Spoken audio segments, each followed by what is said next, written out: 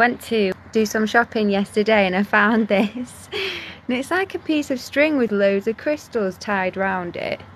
But it fit around my head perfectly, and this is obviously why people wore crowns and tiaras back in the day, because they were like made of precious metals, they had gemstones on them and stuff, and they all basically connected you to the higher planes and to your guides and your guidance and God. And basically, like when the kings and like the royal family have such expensive jewels and like really lavish crowns and stuff, they probably had, like, these were probably gadgets that they would put on, and suddenly they've got a straight direct connection to God, and they can hear him, and they can basically be guided by God to rule over the kingdom in like a goodly and godly way. So like, I think we should start wearing these kind of crowns more and start kind of like making it a normal thing. I was just walking through town as the only person with something like this in my head.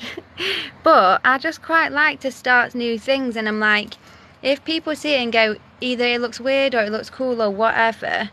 if you start normalising it, then other people won't mind going and walking around with some crystals in the head, and eventually we'll all be doing the spiritual stuff that people see as like weird or like not normal now, but we'll basically start to make that as like a normal thing, because eventually that is what it's going to be like. It's going to be a spiritual world.